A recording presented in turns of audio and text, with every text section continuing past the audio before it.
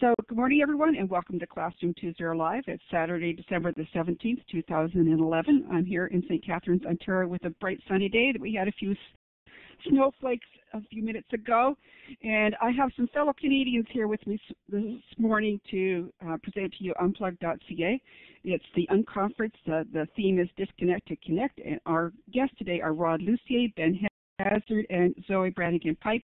And in the chat, I know already we have Andy Forgrave and Kim Gill. If anyone else is coming in, I haven't seen them yet, just type in the chat room, "Hi, I'm here." But that's our topic today.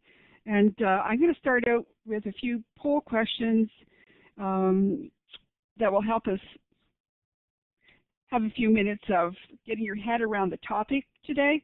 And before I do that, I always forget this, and I want to thank Tammy Moore in the chat who's providing closed captioning. So if you know of anyone who's having a hearing impairment or who English is not their first language and can benefit from Tammy typing as closed captioning, please pass that information on. And then we also have Lori Moffat, who is our backup moderator for whenever Kim, Peggy, or I are not available, and she's doing always a good job, and especially this morning, reminding me what my tasks are and how I'm supposed to do it. So thank you very much, girls, for being with us. And our first poll question, so if you can remember where the icon is for voting, it's the right-hand icon. So if you click on that, you're going to get a drop-down arrow. And our first question is, have you ever published an ebook? Now, Rod has his hand up. I don't know whether you want to ask me a question, Rod, or you're just working with the audio. No, I'm just pressing the wrong button. Okay, that's fine. All right, so let's see the results of that question.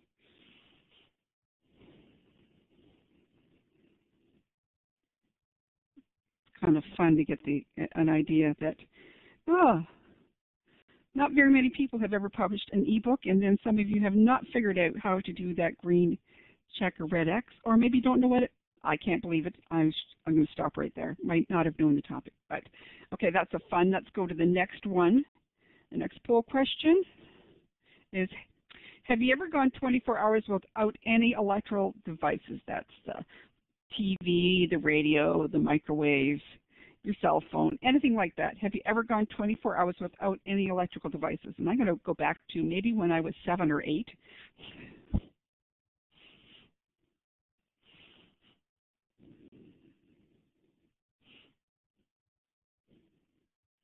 Let's see what everybody's saying. There are a few of us that have. 45% have. Again, we have people not answering. I think I'm guilty. I'm not one of the people who's answering the poll question here. Okay, let's go to our next poll question. It's the last one before we get started. Will you be unplugging over the holidays? So yes if you are, and no if you're not.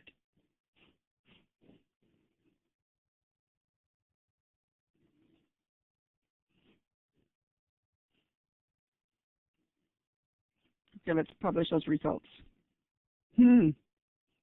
Most people are not going to unplug. I guess it's the one time we have a chance to go and play with our own devices and get to experiment. So, okay, folks, thanks very much.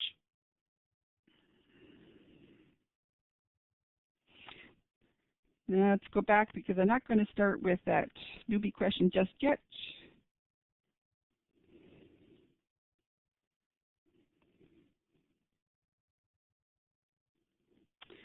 I got to remind you, and this is mostly for the recording, that we had a fantastic experience in Unplug'd.ca, and so it's kind of a new thing here. We're going to be talking about disconnect, connect, and remember, again, who our guests are: Rodd Lucier, Ben Hazzard, and ZoeBranigan-Pipe. And there's the link for the website, which is all about the conference.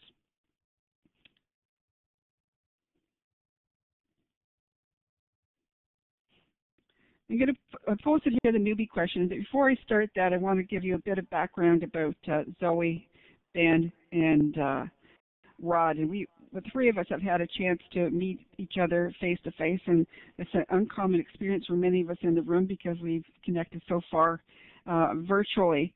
But these three people have done a great deal in working with Web 2.0 tools, and especially in Ontario, and they were the lead for developing this conference. Zoe is a pre-surface instructor at Brock University here in St. Catharines, although she's in the Hamilton campus. Rodd is in London as a student success teacher, and Ben is a technology consultant. And I'm having a moment, Ben, you're going to have to add this. I've forgotten which school board. I'm with the Lambton Kent School Board, Lorna, but actually I just got a change of assignment this September, so I'm actually a vice principal now, of all things. Well, I didn't pick that up. Congratulations. Thank you. Sorry, I've been a little distant online. I've been a little busy chasing kids around the school. Well, I guess that's pretty important. These are enhanced experiences that we have. Not always at the forefront. So that's a minimal background. I am going to turn over the mic. I think Rodd's going to start with answering what is an unconference, and I know that Zoe and Ben are going to take the mic back and forth to do the presentation. If you want to add some more about your background or how this came to be, please do that. So thank you very much. Sorry, Ben. Go ahead. Lorna, I'm going to jump in here first, if that's okay, about this what is an unconference question. We've divvied up the different tasks. And I think the one way that we can chat about this is that an unconference is really something that's different from a traditional conference. So the kind of traditional learning conference that we might recognize at ISTE, or the different things that happen around in different regional areas, really change. And in this case, we were, what we called our unconference was to get off the grid. So we actually got a lot of people together, and our idea was if we got people together and did a summit type activity where we collaboratively wrote an ebook, so we actually published, and that we really tried to capture participant stories on video and focus on why blank mattered. So instead of having people come with actually to hear prepared remarks and slide decks, I think one common theme to these unconferences is the fact that it's untraditional and that we're not actually getting the same formal experience, and it really engages the participants much more. So we really archived our learning through a collaboratively written ebook and through stories that were captured on video. And Rodd's going to jump in about some of the lessons we learned. Yes, I'll just share that the context to this presentation is that as organizers of this particular event, we took home a whole lot of lessons. We learned a lot about ourselves, about our colleagues, and about the whole idea of what professional learning is and could be. And what we did is we've sort of organized those lessons and our learnings from our perspective, and they may be very different from what other participants had as their experiences, because everyone had their own unique takeaways, and hopefully people like Alana, who I see just joined the session, will be able to have a chance at the end of the presentation to share their perceptions. But the context of the presentation is that we're going to share with you 20 of the many, many, many things that we learned in running this event.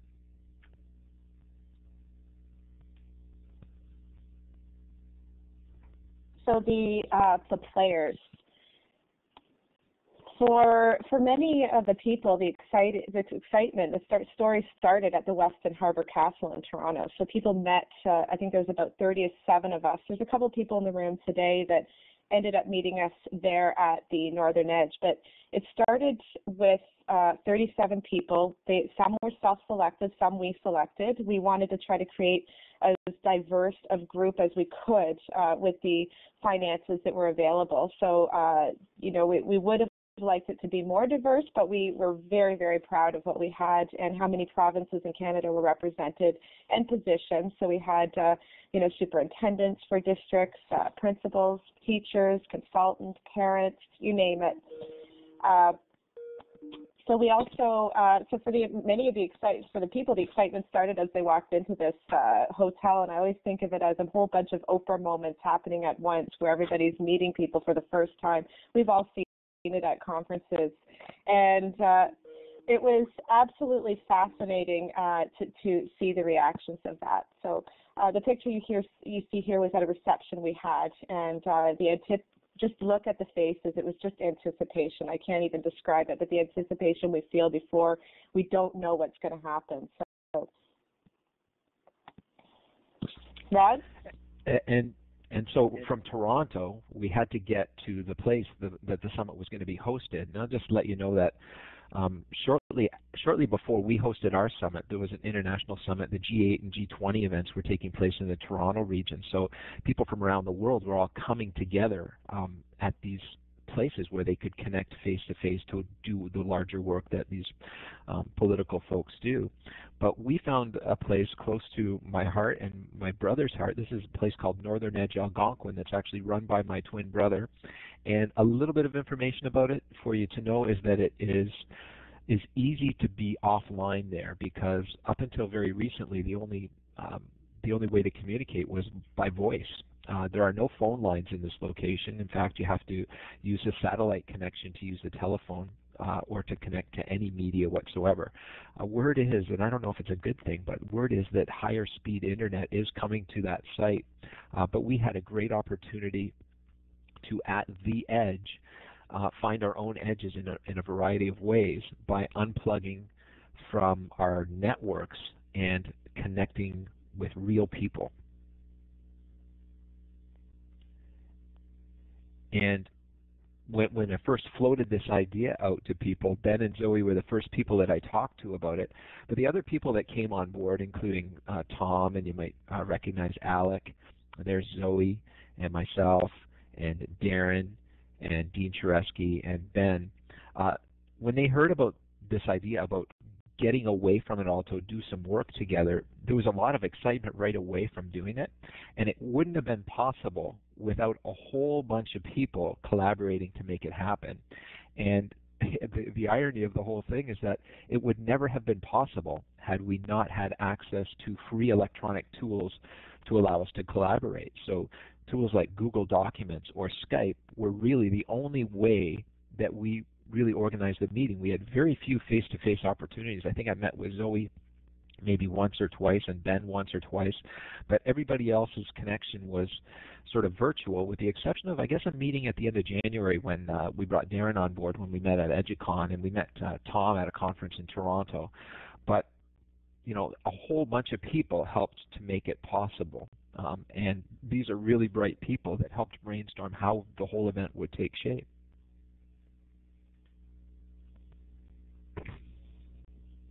Rodd mentioned the Edge, and I think many of us started the Edge, many people started the Edge from Toronto. And so can you just imagine spending about 4 hours on a private train from Union Station, and having an opportunity to chat and talk and develop relationships with people in an environment like that. It was absolutely incredible. So 4 hours on our way to northern Ontario. If any of you know where Algonquin Park is, many small little villages and towns along the way. And it was a huge contrast for so many. So this is a picture that you see here where it says the voyage matters when we got off the train. And it was a huge contrast as we arrived into the train station in South River. As you can see, people walking into the train station, wondering what they're getting themselves into, many with their rolly bags. I was pretty proud to have my big pack on that day.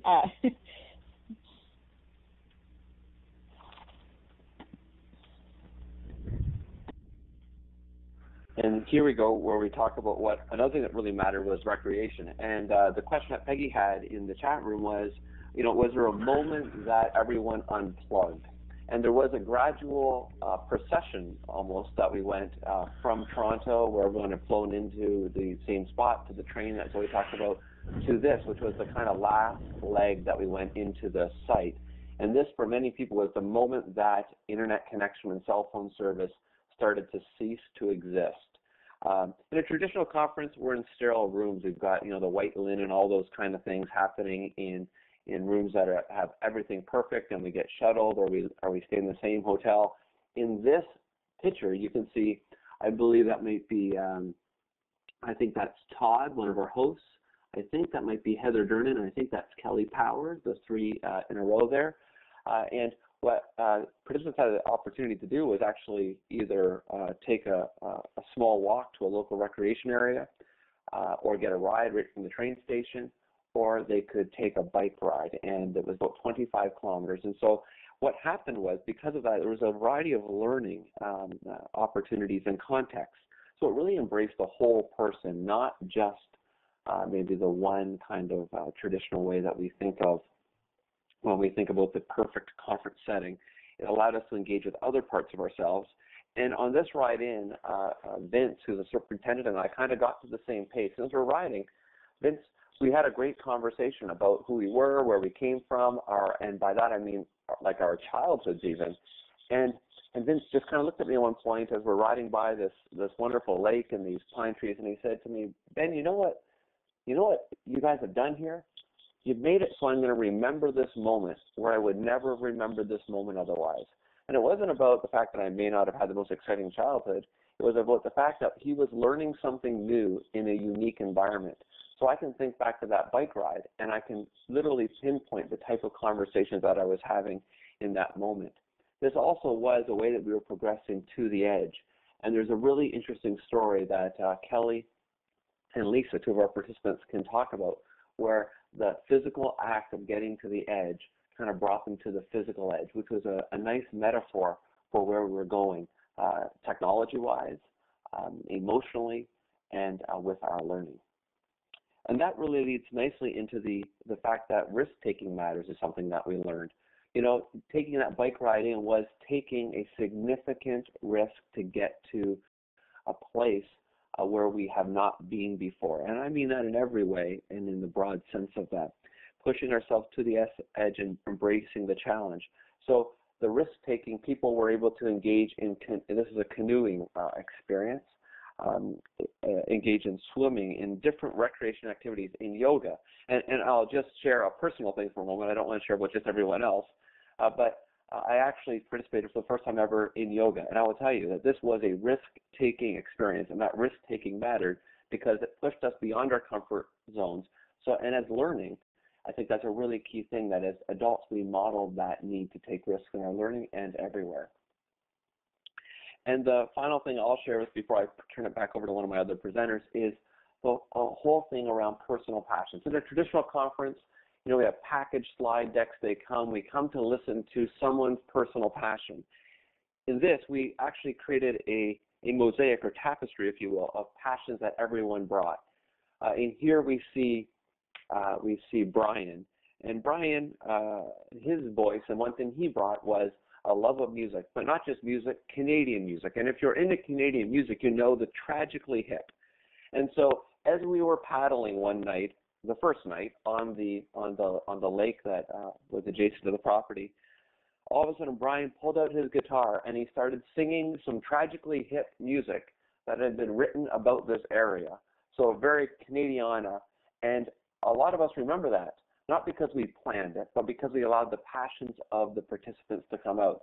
And there are many different stories about the different things people enjoy doing, really coming out and building that mosaic or that tapestry.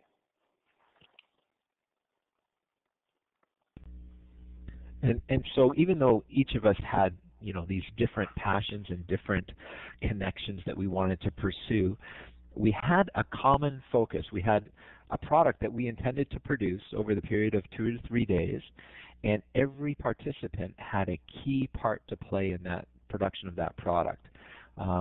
Having everybody build together something that can then be shared later on is a really powerful experience. Ben, I'm sure we'll talk about collaborative publishing in a little bit, but unless you've done that and worked to produce something that becomes better because of everyone's participation and everyone's work on it, you don't know the power of that. So the focus, the actual intent of us getting there was to publish our ideas, as well as all these background ideas of pursuing our passions and connecting with one another and having face-to-face discussions. We did have a real reason for being there. And one of the things, besides meeting in circles in the campfire, is we met in circles to start our day and to have large group meetings in this large room. This is a room called the Butterfly Room up at Northern Edge, Algonquin. And it hosted, it could fit maybe 40 people sitting in a circle.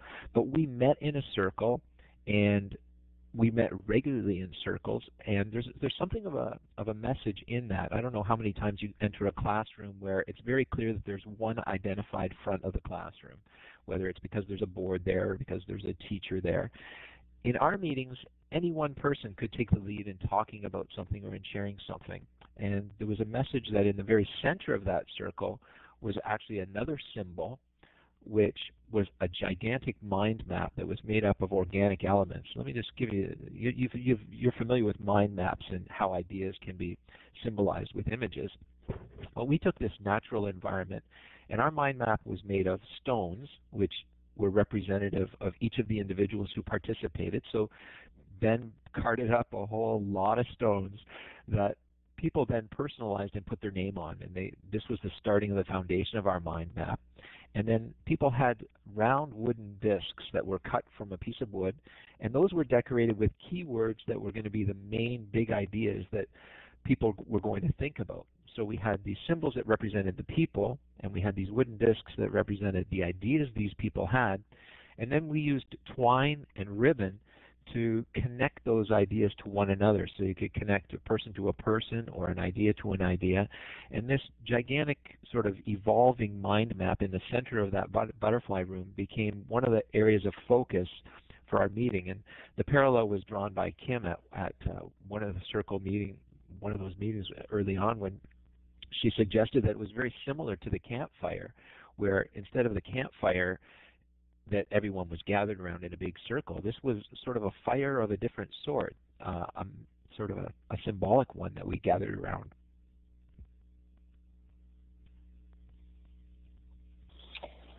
Nutrition matters. I think some people thought that we'd be cooking our meals on a camping stove or hanging our packs being in that area, but Greg the cook had a very different had something very different for us, and he described each meal to us in detail as we all gathered in the little kitchen area in the dining room area. I remember the first meal on the Friday night, as Greg described how he made each item, where he got the local farms and the markets. Even the ale that we drank that night was served at an organic brewery just down the laneway from where we were.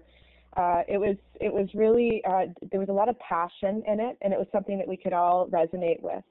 The food meant something, and I think for us, in order to get something done those few days, it was important that we were taking care of our bodies. It was a huge factor for us to be able to work the way that we did throughout that weekend.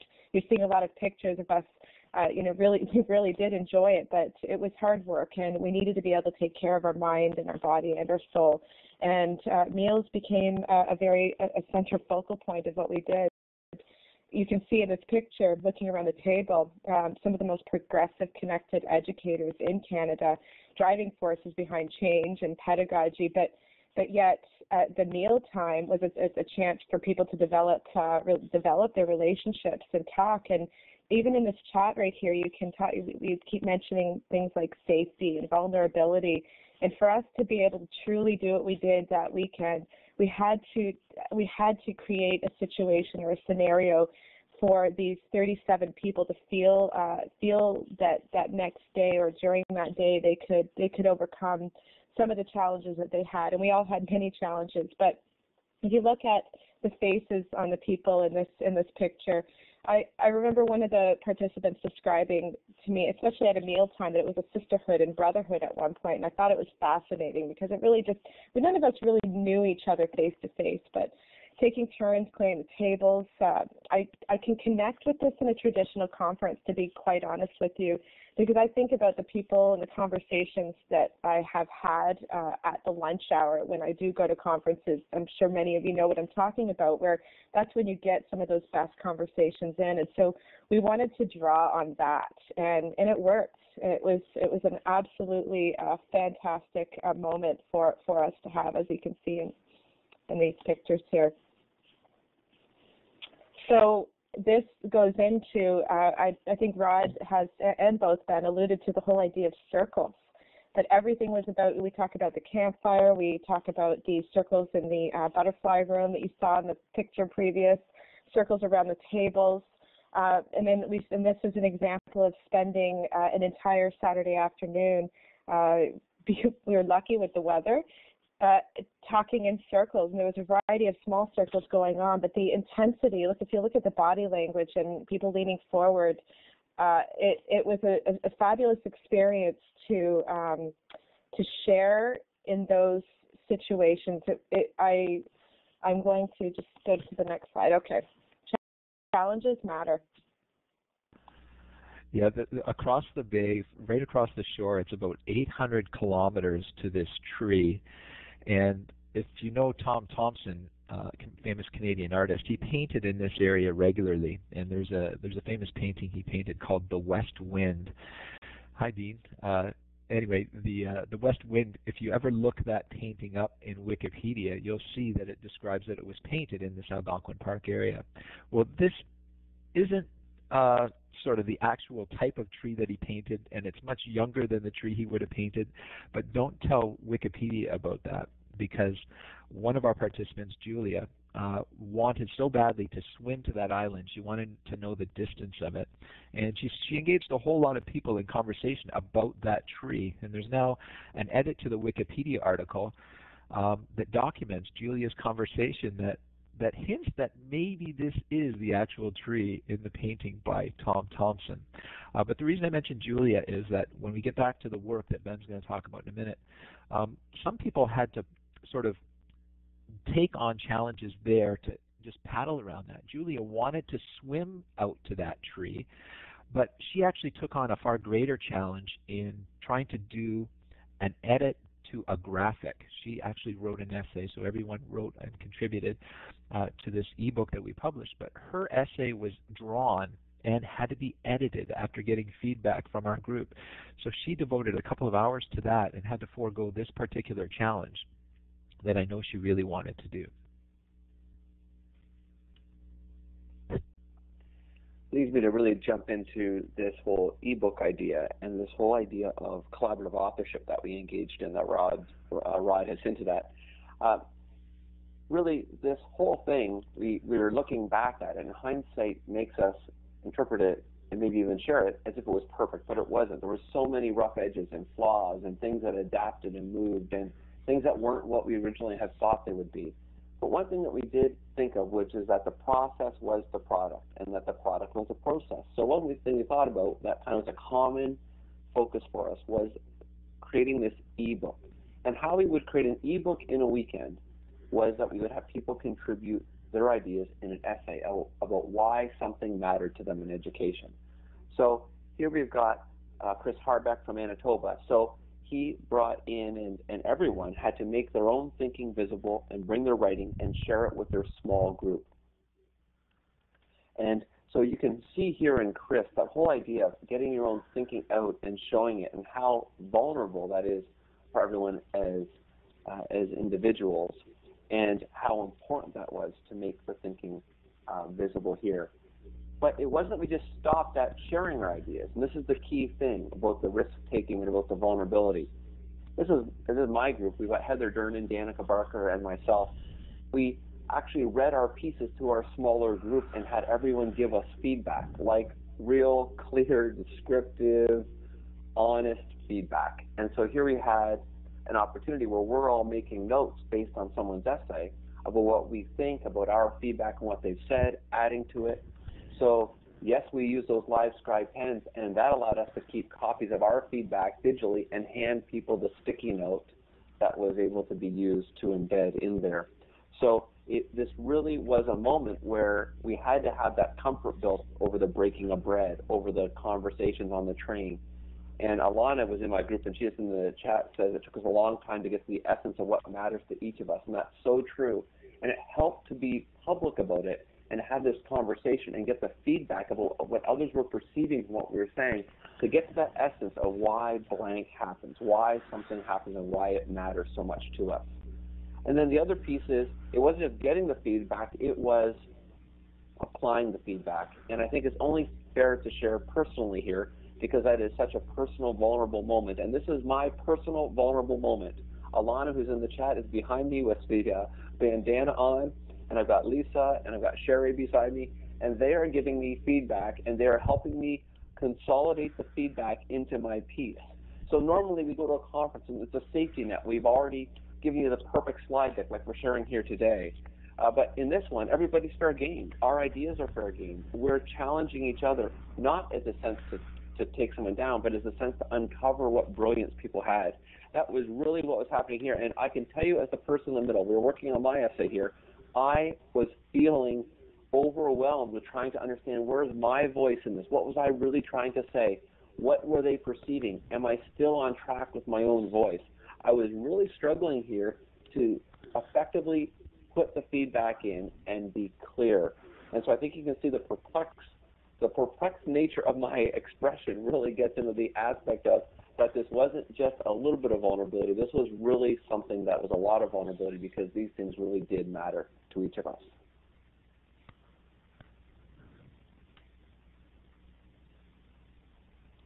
And I think Zoe's going to share about professional learning matters.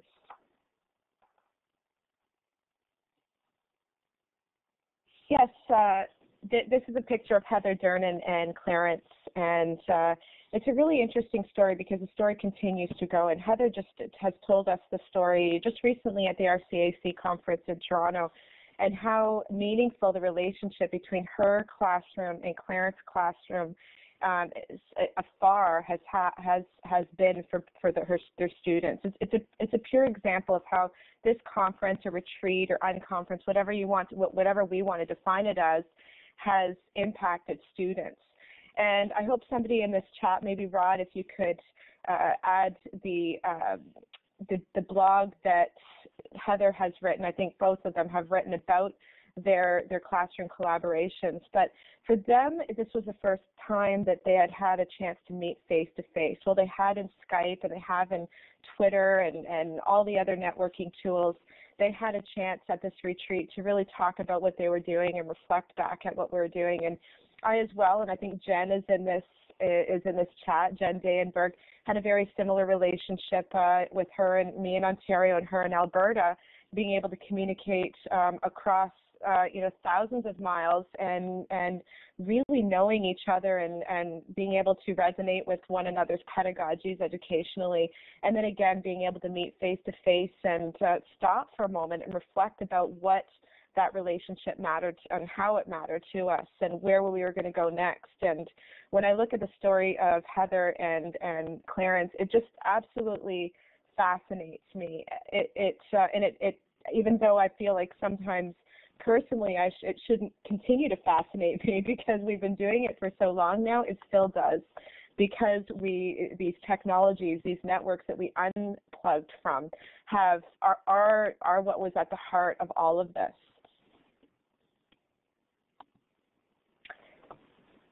And the tribe, was this you, Rodd? You go ahead, Zoe. So we'll probably all want to speak about the tribe matters, but when you look at this picture and you think about things like distributed leadership and collective wisdom. We've talked a lot about circles. We don't see a circle here, but what we do see is a bunch of people with similar faces. You don't know who's in charge. We don't know who is the boss or who has the authority here, and it's because of that collective. It was because of the tribe. I remember the day. There's so many pictures taken of how we even got these 37 people on this dock at that moment. But Brad or Ben, I would like you to speak as well as to this, because I think this was such an integral part, these 37 people and the product that was eventually created. So I'm not sure people in the room, I'm sure people do because we're all techie people, know of something called Jello-skins, which allows a image to be printed and put on a laptop or an iPod or something like that. Well, this is actually a picture taken just before this one. It's actually on my MacBook Pro because it reminds me of these people and the power of the collaboration of everyone coming together. And I really do like what Zoe said, is that I have a hard time here saying that anyone is the leader. I also have a hard time saying that anyone here isn't the leader, because every single person, because the voices were able to be heard and people had a chance to express each of their own ideas, was able to lead in their own way. So that's, I think, a really key thing. I think that's a really key thing for the whole unconference thing, is the whole distribution of authority beyond the traditional structure to all the people coming together. And the book is these people, but the book is also the connections between these people and the thinking that emerged from those folks. And I would jump off on that connections to these people, because I look at these people in the eye every single day. And a lot of people that were there, they were given a large photo the last day of this particular shot. And I'd like you to imagine looking into the eyes of these people who are staring straight back at you, challenging you to be the best that you can be. I actually have to listen to O Canada a lot of times right near my office, but I hear the phrase "stand on guard for thee," and I just think these people are just willing me and encouraging me on. It's a really powerful image to look at. Anyway, I wanted to jump from that. Let me take that to this next photo, where those networked people, as important as it was to meet face to face, plugging in and staying connected through light touches of digital text, or light touches of audio text, or light touches of photographs, keep these people connected all the time. This is a photo of Alec when the bus got 3G Wi-Fi access on the way out of Algonquin Park on the bus, and the race to sort of tweet about the experience.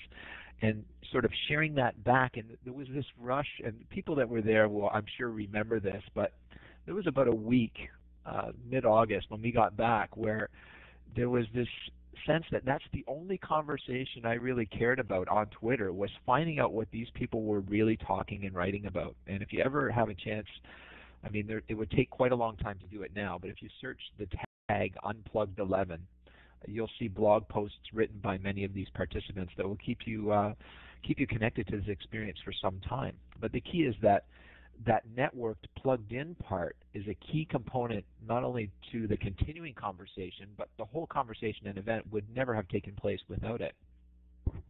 And so as we think about how important it is to stay connected and have people to network with, I use this metaphor of the paddle and the J-stroke in paddling. And those of you from Canada who may have been canoeists at some point in time will realize that if you just stroke forward, stroke forward, stroke forward, you may not stay on line. You sort of find yourself drifting left and right.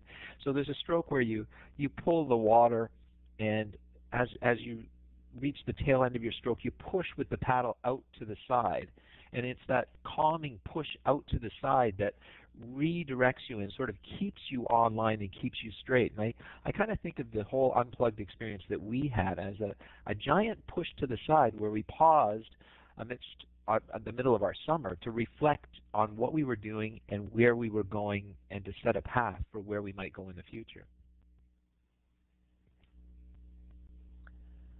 And I think that, well, this slide is what maybe the post slide to what actually Wes had asked about earlier. This is what happened after we jumped up in the air. I loved it because as we took a photo of all of the folks who are on the organizing team, we decided not to do just a jump in the air. We decided to jump out. And so as we hit the water and we had that photo, yeah, Rodd does have a fantastic expression, as does Dean. Hi, Dean. The truth is, we all were very much in the metaphor of committed. So I like this because, yes, the organizing team committed, but these weren't the only people that committed. It was about each person committing, and Lorna was there. Lorna, one of our moderators and hosts today, she was there. And I think a key thing that we kept on with everyone was trying to allow people to commit in the way and the level in which they were comfortable. And so as they committed as they were able, then we were able to be all committed, if that makes sense. And one of the commitments that we all had as we went forward was the sharing of our resources to the bigger world. So what we did is we actually created a website, unplug'd.ca, and it is right here. It has all the resources from this one actual event. But also, we also were committed to not just having this as a one-off event and letting our thinking evaporate. We have mentioned about keeping our thinking visible. And the one thing that we did, I know Kelly Power here is in the chat room right now and is in the participant. She was charged with a task of trying to create a facilitator's guide and organize us folks to kind of make sure that our thinking didn't just disappear. So we actually don't just have this Unplugged website where you can go and see the ebook, you can see the videos, but you also have an opportunity to download the Facilitator's Guide. And why that's important is because we are opening up the window to say, does anybody else want to run an Unplugged event? And Jen Danberg may be here, I think she might be here, and she's running Unplugged Scotland in April. There she is right there. So we're sharing this out and wanting others to go and take this and embrace this idea and this concept of how you can make the product the process the product, using circles, using collaborative authorship, using unplugging to really deepen understanding. So really one of the key questions we have for everyone here is, here's what we did. Do you want to run your own? We'd love it if you did, and then we've built a platform now where we can help facilitate that and have a central gathering place. And we also have some plans to run an international Unplugged this summer at Northern Edge Algonquin. And I'll let Rodd jump in a little bit on that.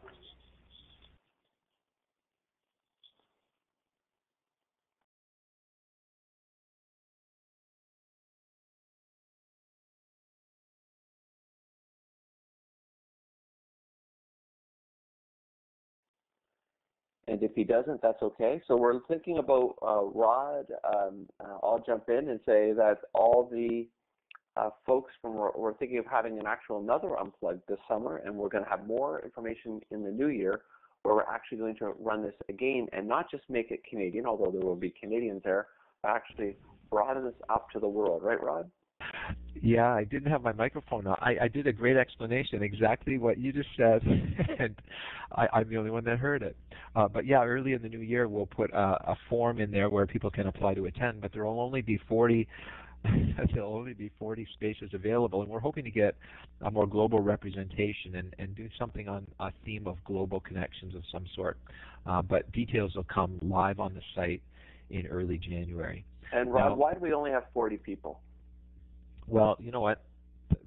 Some questions came up early on when we were floating out the idea of running this event. And a whole bunch of people said, yeah, we'd like to come. And some people were not happy that we couldn't have more than 40, that it seemed like almost an exclusive event, that you could only have so many people there. How could I possibly attend? But the site is perfectly suited for that many people to dine together, to share accommodations together, to arrange for transportation via a bus together, via a train together. It just seemed to be a perfectly sized cohort of people that we could arrange nicely sized meeting groups, etc. It just seemed ideal, and there simply is not room for a larger contingent at this particular event. Not to be said that you couldn't host an event to be an unplugged event for a larger group, but the site that we're at, you can see that room in the photo, it just fits that many people. But at this point, I wonder, Lorna, there was a short video, and I know on the website we've alluded to the fact that videos are available, but people may not have the idea, having sat in on this presentation, that there were stories that people were called to share. And I'll just give a little bit of background. So each person came with an essay that they wrote. It was polished and included in the ebook that we published. But along with that piece of writing that they did, they were also tasked with bringing with them a story from their own educational past, either as a teacher or as a student. And that story was one of the ways that the group met one another, and it was used to sort of create bonds within the group. But those stories were recorded, and 25 or 28 of those stories are in these little video vignettes that are on the site. And there's a link to one that Peggy has just put in. It's a 2 to 3 minute video. If you have a minute to take a listen to that, I'd encourage you to maybe view that to have an idea of the context of what I'm talking about. But these stories are rich professional development in their own right. So those are sort of what we wanted to share, and I'm not sure where we want to go from here. I'm sure I'd like to hear the voices of some of these people in the background who I know personally, and other people who may have questions.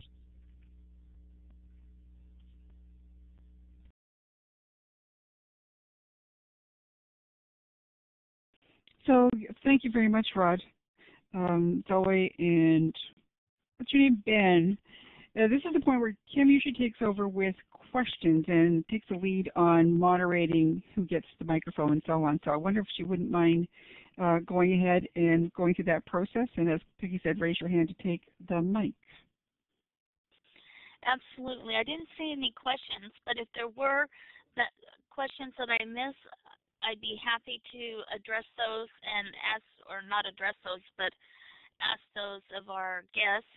If you have a question that I missed, please type those in the chat or click on the hand and we'll give you the mic and you can ask those. Or if we have guests that attended the Unplugged session that are in our session today, we'd be happy to give you the mic as well. Just click on the hand and we'll give you the mic so that you can make a comment as well as to your experience at the Unplugged Canada session.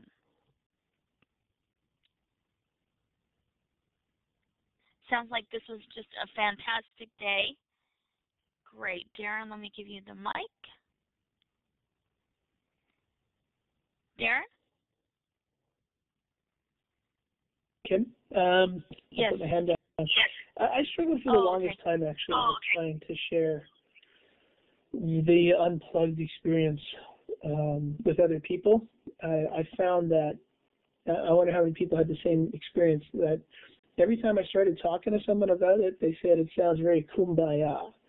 So it was, and I kind of wanted to get it. I felt it was a little, I guess I felt that reaction in a way, and I don't think the people I was speaking to were intending to do so, but it kind of trivialized what I felt for me was a very powerful and moving experience. And it took me a really long time to get my head around figuring out a way to describe it. And then at it was actually Andy McKeel finally gave me the push to, at an event we held here in Winnipeg, a bunch of folks from Unplugged were sharing the experience at a PD session before our provincial PD day in, I think it was October. And I couldn't make it, so Andy asked if I would make a video. And I spent probably a good day and a bit working on that video, and that video, I think, probably was the best way that I came up with kind of describing what the experience was for me. I'm not sure if Kumbaya is good. I guess it is. I don't know if anyone else has a similar experience, but I'd kind of like to hear kind of how other folks have gotten around to sharing the experience in a way that they felt really conveyed the message in a way that resonated with others. That's interesting. Maybe those types of people don't reflect much personally and kind of discounted what your experience. That's kind of a sad reflection. Sorry to hear that, Darren. Daryl, you have the mic. Go ahead and click the talk button in the top left.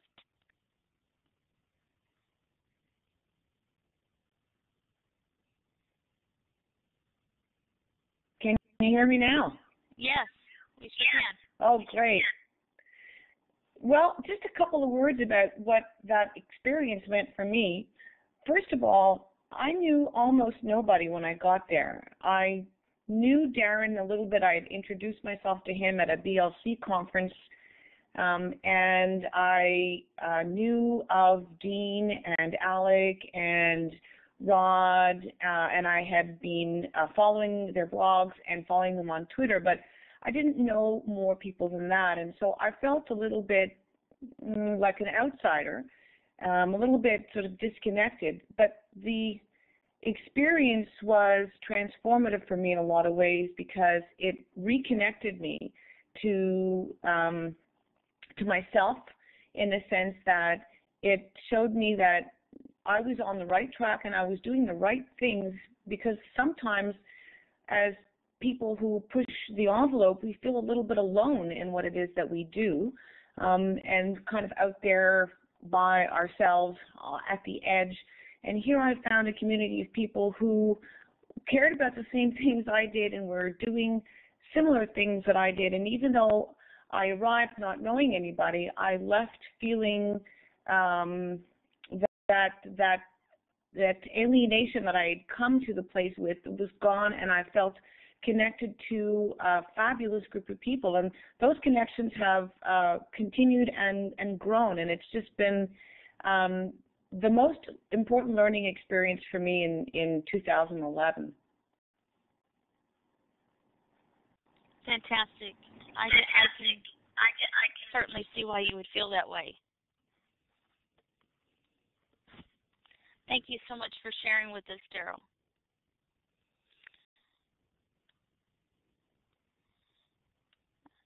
Great. And I don't know how to pronounce the next person's name.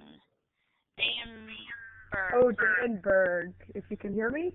Yes, we sure can. I'm Jen. That's much easier to say. Okay, great. I'm actually, I was a lot like Daryl because I came in as the outsider, as the person who doesn't actually live in Canada. But I am Canadian, and I taught in Canada for 8 years. But I live in Scotland now, but I have to go back to Canada in August. They kicked me out of the country. But so it was a bit strange coming in with this different perspective. And I resonate a lot with what Darren's saying. Is I've tried to bring this back to the UK and try and explain to people here what Unplugged was, and they just see it as this big outdoorsy thing. And I keep saying that no, it wasn't about outdoors. It was about connecting, and it was about writing, and it was about collaborating. And I'm organizing one here, and it's coming together really well. But I'm struggling with people saying, "Oh, I don't want to come because it's outside." And it's funny, on a smaller island like this, we see each other as technology educators and as like-minded thinkers a lot more often because we live so much closer together.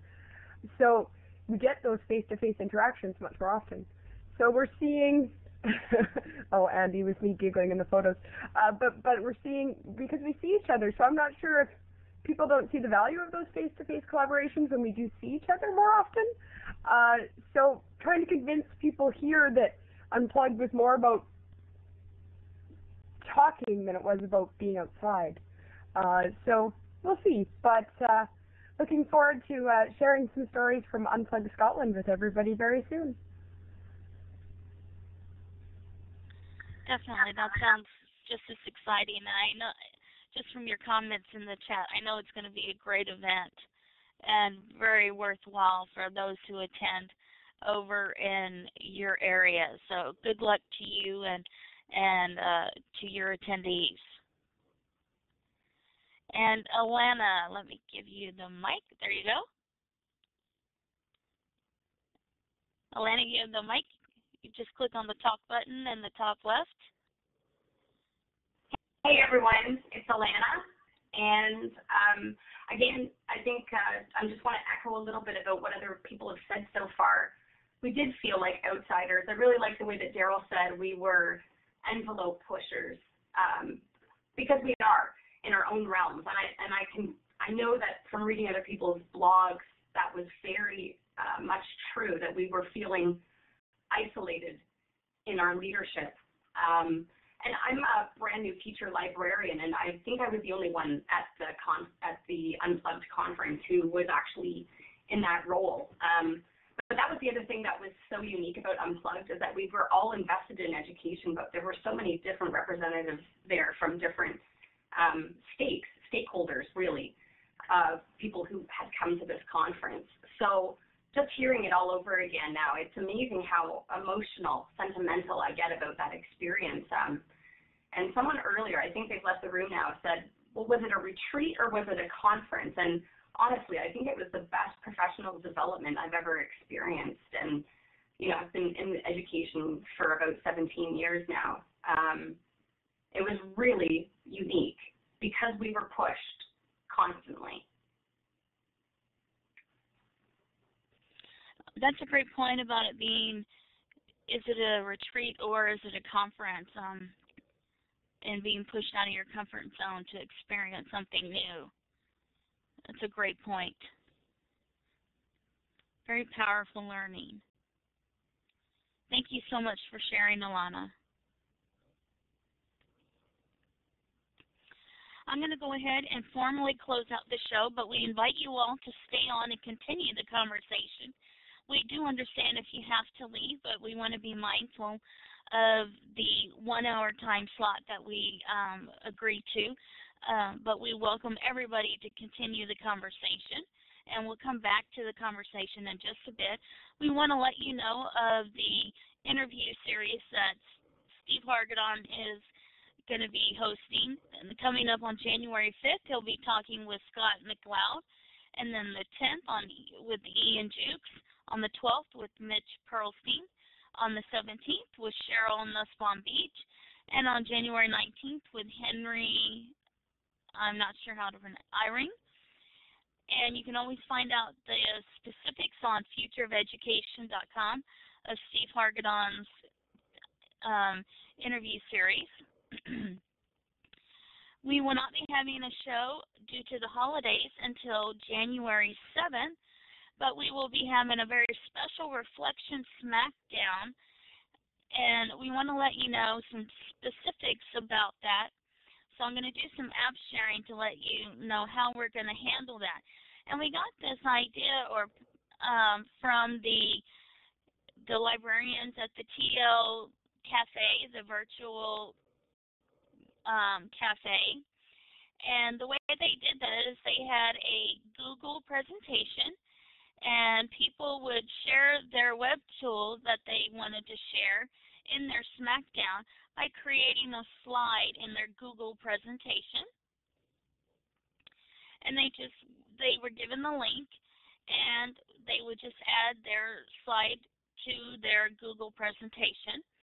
And if they were during the session, they just, when it came time to their slide, they were given the mic and then they shared their web tool.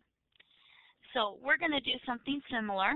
We're going to be giving you a link to a form, and the form's just very short, first name and so forth, name of the tool that you would like to share, the URL of the tool, why, and how you use that tool. And then during the session, we're going to be going through our slides, and when we come to your slide, you're going to, when it comes to your slide, you'll have already created your slide, and then you'll just share your slide and you'll be given the mic. And then we'll go through the slides just like we normally do during our session here.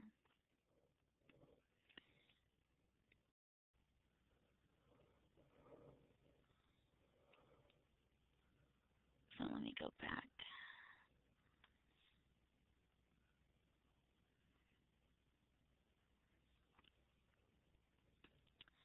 So once I get back to the slides, the URL that we've created to start with the form, it's a two-step process, and we're hoping this will kind of simplify things. And in case you aren't able to make it to the live session, we want to make sure that we share your web tool and we're able to convey what you want it to convey.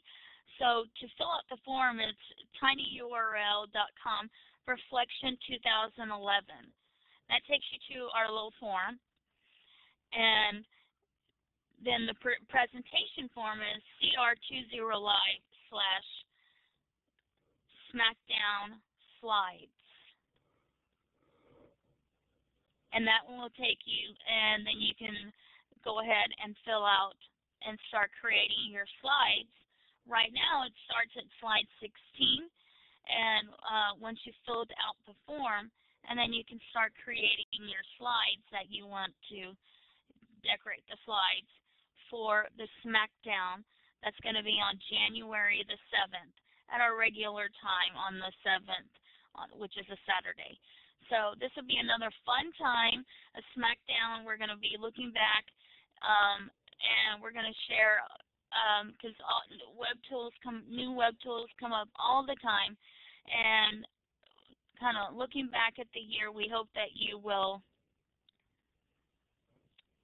Did I? Oh, okay. We hope that you will join us for this very special reflection and fun and just having a great time. We have a great time when we do these Smackdowns, just a great time. So we hope that you will join us on January the 7th, which will be our next show.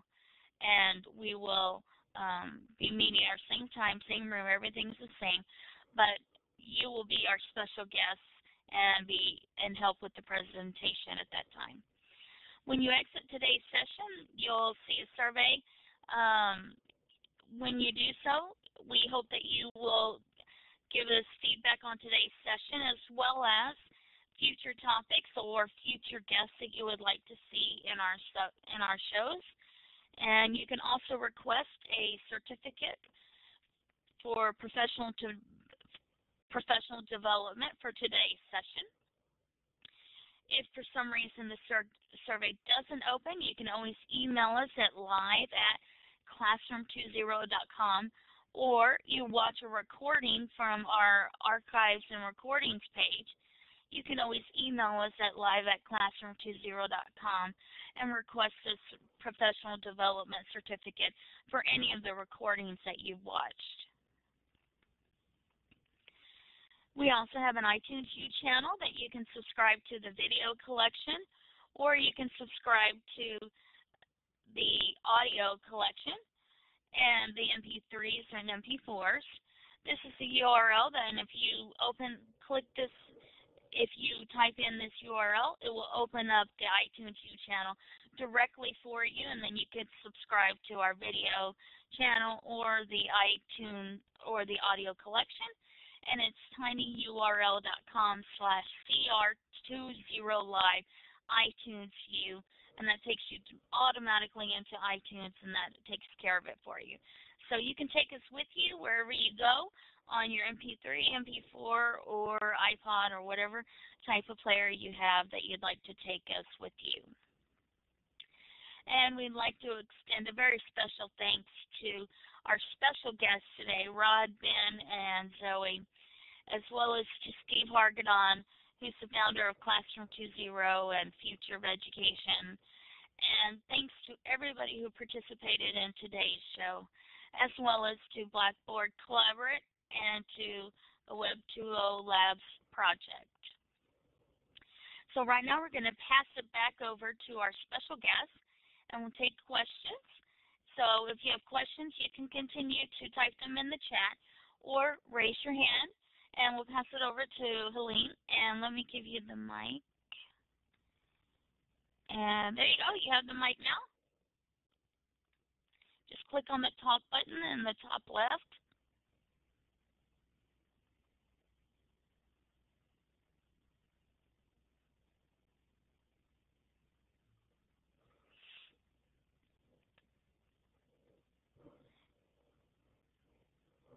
Helene, you have the mic. You can go ahead and click on the talk button in the top left to turn your mic on.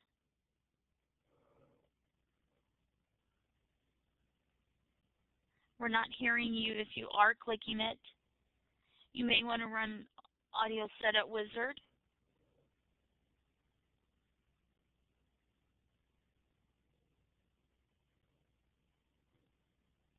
And then great, thank you. It is very exciting. If you wanted to take the mic, you can let us know, Helene, and then you can run the Audio Setup Wizard and we'll give you the mic. If anybody would like to make a comment or ask a question, please let us know. We'll be happy to give you the mic, and you can do so.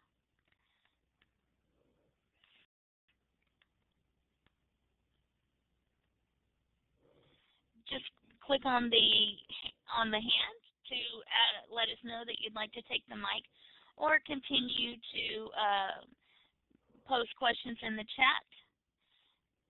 And Andy, let me give you the mic. There you go. Thanks, Kim. Rodd, I'm not going to talk about polar bears, but I will just very quickly echo what everybody else has said about Unplugged. Really, the most incredible learning experience I've had all year and probably forever. And for me, I did know a lot of people going into this. I met probably about 10 of the participants face-to-face over a few years prior to the Unplugged experience. And many of the participants I had been following virtually, reading their blogs and following them on Twitter. But just being able to meet everybody face to face, I really felt like we just developed and strengthened all of those relationships so much. There were so many defining moments for me about Unplugged, things that I can still remember so vividly and clearly. The sharing that has taken place ever since, it seems like every day I'm talking about the Unplugged experience with different groups of people, whether it's a professional learning session with teachers or talking to students about that community building that took place. And I think, the relationships that have continued to develop and flourish since leaving Unplugged, as Rodd indicated, I was actually just up in Churchill recently studying polar bears and doing some really neat stuff through Edmodo. And since coming back, I've been in so many classrooms within my school division and around the province of Manitoba, but being Skyped into classrooms with, Heather Durnan in Ontario, who I met at Unplugged for the first time, and Kim Gill in Ontario, who I met at Unplugged, and these relationships have just grown and continued to develop over the last few months. So I know that that's not going to stop. It's just going to keep on going. So just one of those really life-defining moments, just being there, meeting everybody, and working together. It was like a vacation, but it was actually really challenging work too, but just an incredibly positive experience. So thank you very much to the organizers who are here in the room that were sharing our story. I totally agree. Definitely amazing. Can I just leave a brief comment? Because Andy and a number of other people have helped keep the whole thing alive by posting the most amazing photographs at the event. Even though we were only there for 3 days, and there were only 37 of us, there are well over 1,000 photographs that people deemed good enough to put into the Flickr photo group. And so, these distinct experiences and conversations and face-to-face meetings are all kept alive, and sort of revisiting those photos just reinforces that. So it was through the passions of those people who chose to turn their lens on what was going on and then later share it that helped keep it all alive. So thanks to Andy and everyone for doing that. Is there a public link to the Flickr group? Okay. Oh, that's to Kim McGill. Is there a public link to the Flickr group that we could view?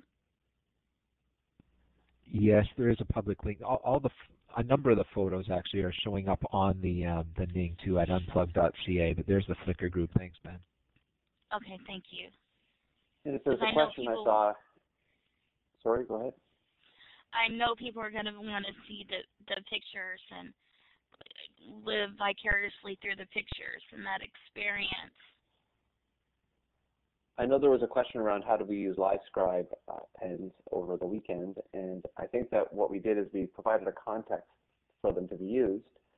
We did give each, through the sponsorship, we were able to give each participant a book, a journal, as well as a pen to use, and they were, and sticky notes, and they were used to certainly archive and jot down thoughts. Some people actually did pen casts, those sort of things, and recorded audio. I know I did. But a formal way that they were used within the feedback process for actually using sticky notes, so that we're able to jot down feedback and thinking about what others were saying and still give them the feedback. So we actually gave them the sticky note, but then on our LiveScribe pen was a digital recording of what we've done. So it was a way for us to give away but still keep the thinking that we had. That's amazing. I still want one. I haven't given up on trying to get one. I can't wait to get a hold of one. And Tim, I sent you an email, so if you're at your computer, check your email from me. At least I think I did.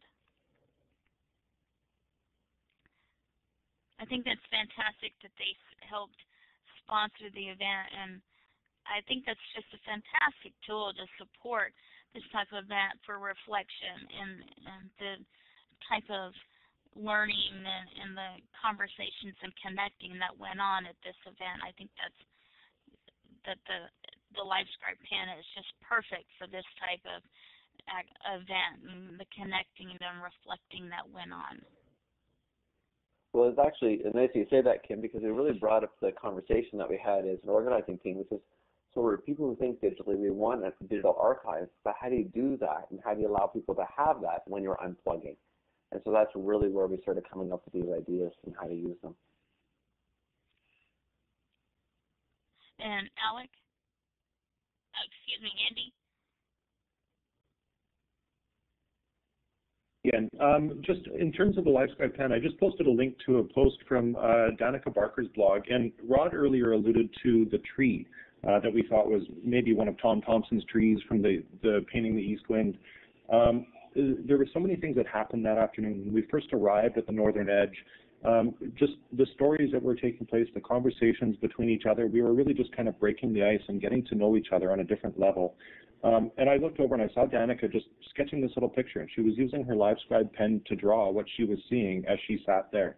But the conversation that was being recorded around that is amazing.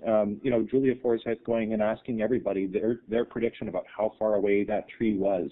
So you hear the voices of so many people, and you just really get to pick up the conversation in the actual context of being at the northern edge. So if you get a couple of minutes, you may want to just kind of watch that picture come to life on Danica's blog and just hear some of the stories firsthand. Just one of the incredible opportunities for using that LiveScribe pen while we were there. And that's good to know. You can go swimming and it will still work. And Jen.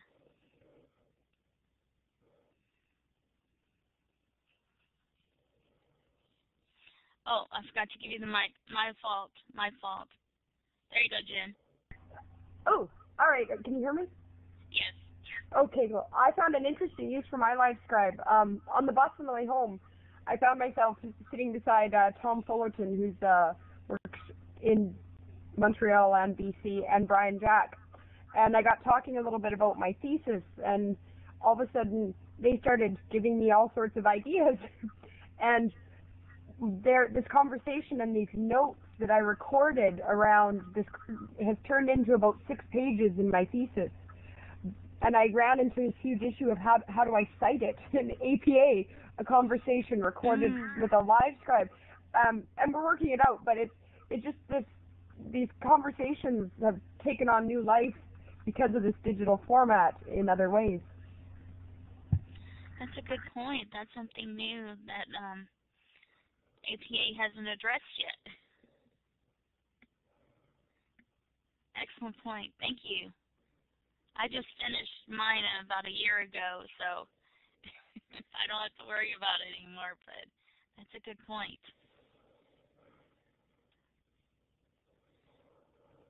Are there any other questions or comments that you'd like to share with our group? If so, please just type them in the chat. Continue to do that, or click on the hand with the arrow. Used to have a green arrow on it. Doesn't anymore. Looks like things are kind of winding down. This has been a fantastic session.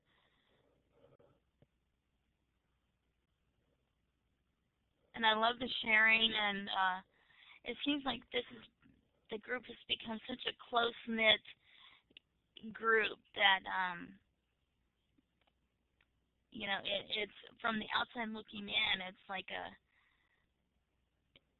it's very envious that how close knit the group is and how closely tied all of you all are.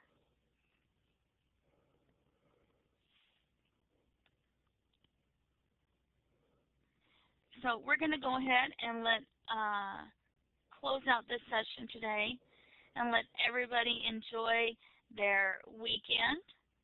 And thank you for letting us have a peek into your experience as well as into your inner circle, into your Unplugged group.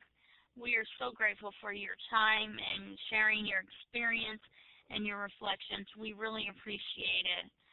So everybody have a wonderful Saturday and this weekend, as well as the rest of your holiday and New Year's. And be with us on January the 7th when we will be talking about our reflection smackdown, when we'll be sharing different web tools, our favorite web tools. And those are the 2 URLs that we will be referring to, and they will be on our homepage at live.classroom20.com. So be watching for those on Twitter, and then blog posts.